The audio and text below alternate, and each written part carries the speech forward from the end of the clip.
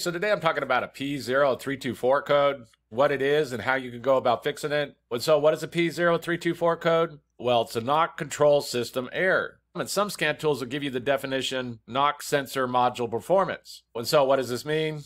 Well, basically there's what's called knock sensors that are bolted directly to the engine. And what they do is they listen for any kind of vibration or knocking sound or anything like this. And if there is, they report this information back to the computer, which then will adjust the timing a little bit until the knocking goes away. But when you get this P0324 code, the computer's seeing some kind of problem with this knock sensor system. And so it's got to be troubleshooted to know why. And so what would be some possible causes of a P0324 code? Well, the first thing that could cause this is that knock sensor's gone bad, or there's some kind of issue with the wiring going to it. And so there's some different ways to go about troubleshooting this. Sometimes these knock sensors are located in hard to get to spots. For example, sometimes they're located up underneath the intake manifold, or they'll be located like up behind a starter or something like that. And so one thing to note about this is that a lot of people, when those knock sensors are hard to get to or hard to reach, is that they'll relocate it somewhere else on the block. It will need to be mounted to the engine very well. I don't recommend doing this, but a lot of people do it. Basically, they'll go buy a new knock sensor, they'll bolt it directly to the engine. It will need to be bolted very well to the engine, and then they find the wires going back to the computer, and basically they just relocate it.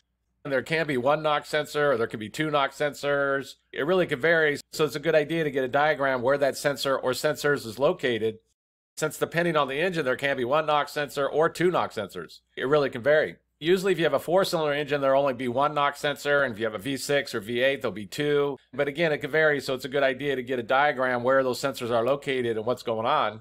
There's some different ways to go about testing those knock sensors. There's some good videos on it, so these sensors can be tested to see if they have gone bad. You can also get a wiring schematic for your particular vehicle, since there will be differences, and you can go and check and be sure that the wiring's good, there's no open, there's no short or anything like this going back to the computer or anything along those lines. One thing to note about when these knock sensors get relocated is that this can help you troubleshoot what's going on with it. And basically, if you relocate that knock sensor with the new knock sensor and you still get the code, then it might be an issue inside the wiring, because now you have a good knock sensor, so the knock sensor might be good and there might be an issue inside the wiring. So while I don't recommend doing this, it can help you troubleshoot what's going on with it sometimes. But the first thing that could cause this is a bad knock sensor or the wiring going to it. And the next thing that could cause this is that there's some kind of engine malfunction going on. And basically that knock sensor might be doing what it's supposed to be doing, but there's some kind of problem with the engine that's just throwing everything off. And so this would be something like the timing's off, or the wrong fuel was used for some reason, like ethanol was added to the vehicle and the engine can't run that way, or something along those lines. So basically this knock sensor might be doing what it's supposed to be doing, but if there's some kind of engine malfunction that is causing some kind of issue like a knock or something like that, the computer might be trying to adjust the timing, but it can't, so it triggers this knock sensor code. Of course, usually if there is some kind of engine malfunction, you'll be getting a lot of other codes. So if you are getting other codes, be sure to pay attention to that. But the next thing that could cause this is some kind of engine malfunction. And the last thing on the list is going to be a bad computer. And this would be like a bad engine control module, a bad powertrain control module, or a bad engine control unit, however the manufacturer wants to call it.